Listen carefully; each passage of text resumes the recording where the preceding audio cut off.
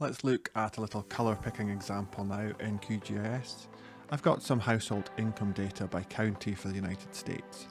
If I double click the layer, change the symbology to graduated and change the value to the median household income value, and then hit classify and apply, we get a default colour scheme. It's not very nice, it's not one I would use, so let's look at how to do things differently.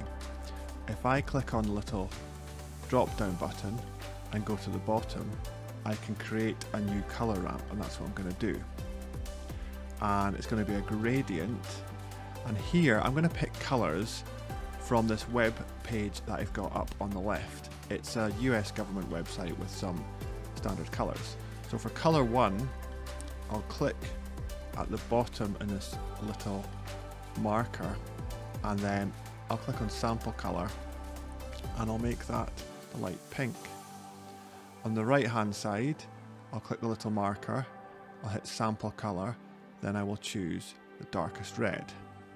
Then I'll click in the middle below the colour gradient, double click, and actually I'll click that marker again and I'll change that to 50%.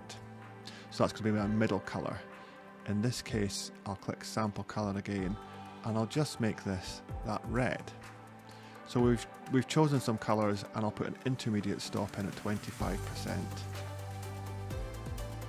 Sample colour here, and same here, 75%. I click below the gradient, or double click, select the marker, change it to 75, sample the colour, and there we go. So I've created a new gradient there using the colours in the Gov website as a guide. I'll click OK, and then I'll click apply.